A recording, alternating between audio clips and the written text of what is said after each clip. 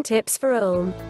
Even from afar, the Ulm Cathedral determines the skyline of the city, but also the Schapfenmühl Tower, the Ulm City Hall and the Metzgerturm, Butcher's Tower, are among the most important buildings of the city.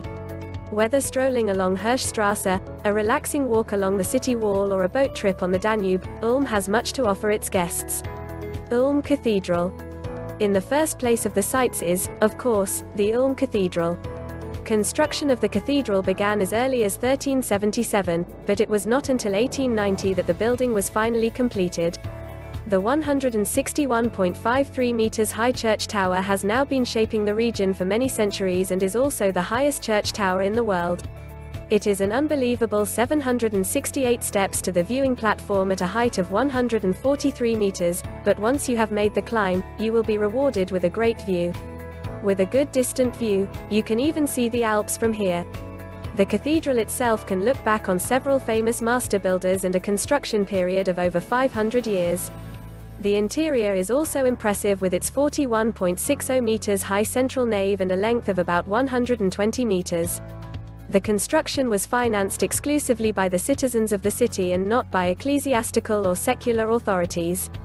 Ulm Cathedral is not only one of the largest Gothic buildings in southern Germany, it is also a very lively church to this day, with more than 1,000 church services, guided tours and musical events a year. Fishermen's and Tanners Quarter. The idyllic old town, however, is dominated by the Fishermen's and Tanners Quarter. Countless small alleys, half-timbered houses and small bridges are typical of Ulm's most important old town ensemble. In addition to many historic buildings, there is also the world's crookedest hotel and the Ulmer Münz, as well as the Tanner's House and the Lockmühl. The former craftsman's quarter at the mouth of the River Blau and site of the Iller rafting is now a popular destination with countless restaurants, pubs and small galleries. The Fishermen's and Tanners Quarter is also sought after as a quiet residential area close to the city centre. With the Sebastian Chapel, the Seelturm and the Ulm City Wall, there are many other places and buildings worth seeing here. Whether it is Ulm's Town Hall with its striking facade painting or the Schwarhaus and today's City Archive, a day in the city on the Danube has a lot of interesting things to offer. Boat tours on the Danube. One of the highlights of a visit to Ulm is certainly a boat tour on the Danube. Visitors and locals can explore the city from the water on the historic boat Ulmer Spatz. The trip takes about an hour and goes along the Danube via Friedrichsau and Metzgerturm. The special feature of the excursion boat, Ulmer Spatz, Ulm Sparrow, is also the cooperation of people with and without disabilities both in the restoration and in the daily operation. Art and culture. Whether Ulmer Culture Night, the smallest theatre or the Weishaupt Art Hall, here lovers of art and culture also get their money's worth. For example, the smallest theatre in Der Westentasche, Theatre in the Vest Pocket, with just 40 seats delights its visitors with exotic, but also experimental and innovative performances. The largest cultural tent festival, Ulmer Zelt, takes place annually from mid-May to early July and offers international top acts as well as events for children, cabaret and music events. Several museums and the Weishaupt Art Gallery invite visitors from all over the world to marvel and experience. With the sculpture of Niki de Saint Phalle, the city possesses important works of contemporary artists on the sculpture path on the Ober-Esselsberg and has also been awarded the rank of an outstanding exhibition venue for this. With the Bread Museum, the Danube Swabian Central Museum and the Natural History Collections, all those visitors interested in the history of the city and topics such as botany, zoology or ecology are also addressed. For sports enthusiasts. Sports enthusiasts will find countless opportunities in Ulm to engage in sports themselves or to experience great sporting events live. Whether tennis, rowing or American football, the city on the Danube also has a lot to offer in this area. Fun and action are not only offered by the Danube Pool with its wave pool, current channel and slide facility, but also by the DAV Kletterwelt, World of Climbing, Neu-Ulm with a climbing height of 17 meters and a total climbing area of 2,900 sqm, which cordially invites sports enthusiasts. A large network of long-distance bike paths also brings cyclists to the city. Along the Danube Lake Constance cycle path, the route leads all the way to Lake Constance.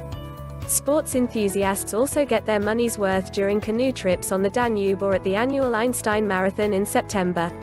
The first trampoline hall is the Extreme Jump Ulm with a total of 52 trampolines. Culinary delights. Ulm specialties cannot be missing during a visit to the city, of course.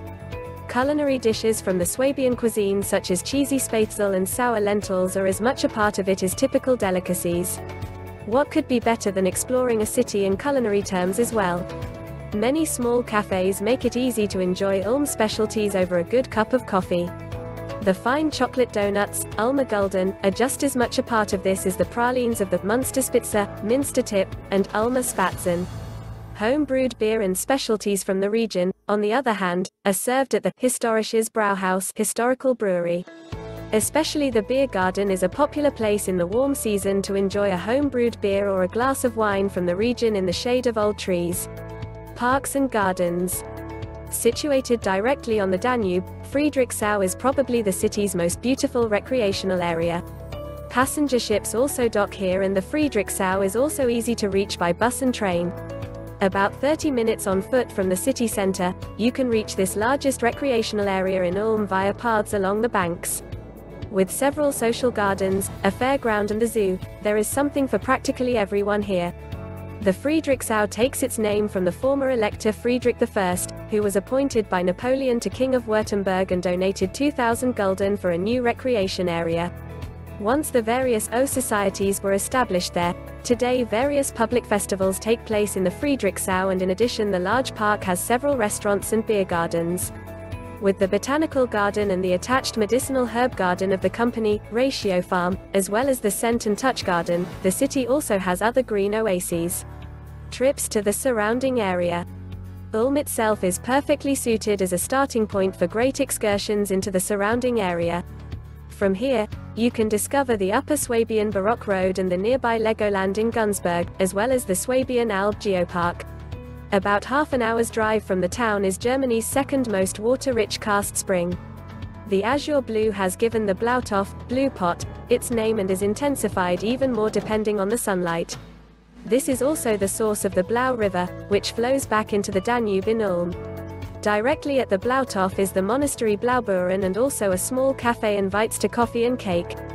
The Blautopfbahnlei, a small train, then takes you on a round trip through Blaubeuren and the Ried Landscape Conservation Area. Tips for music lovers.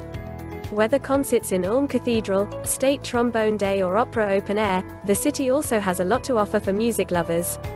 In particular, the Neu-Ulm Culture Night with an impressive program of many artists from the region sets very special highlights.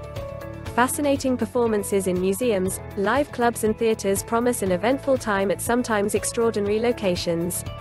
The offerings range from classical music and opera to dance, theater, literature and painting.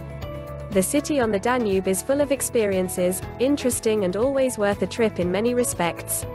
Whether it's the most crooked hotel, the highest church tower, the oldest municipal theater or Europe's largest hairdressing museum, Ulm is simply ingenious in every respect.